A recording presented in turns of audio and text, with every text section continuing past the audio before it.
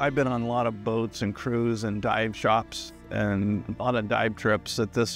Another thing that is how hard they work on this boat, how well the service was, the attention to detail. I mean, well, there's no way you're going to get dehydrated here unless you refuse to take the water that's put in front of your face. Everything was great. This crew works their butt off. That's all I got to say. And they're there. They're happy to serve you every day, and you know they're tired. They're working very hard, but you couldn't ask for a harder working crew. The briefings were good. The knowledge on this whole boat and expedition was just amazing to me. I learned a lot of history. I learned just to take it all in and appreciate the hard work that was being done around me.